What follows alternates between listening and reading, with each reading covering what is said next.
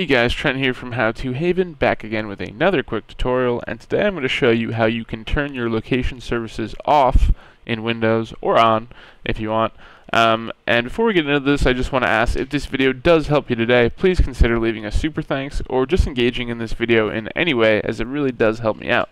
But this is pretty simple to do, and the first thing I would recommend to do is to hit the Windows key and A to bring up your Action Center, and you'll see this location thing down here. Just click on it and it'll turn it off. So that's one way, and then I like to always be extra safe and turn it off every way I can. So after that, I go to Settings, just like that. And you're going to go to System. Oh, sorry, not System. Privacy, my bad. And you're going to go to Location, and you'll see here that you have all these options. So basically, let me turn them all on. Down here, you can actually allow apps to access your location. If you turn off location on your device, it will disable this entirely.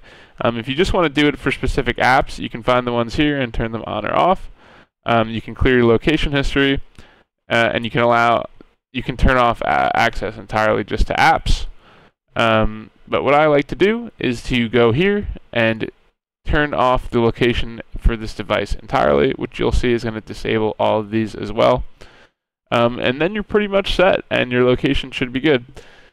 If this video helped, you know what to do. Peace.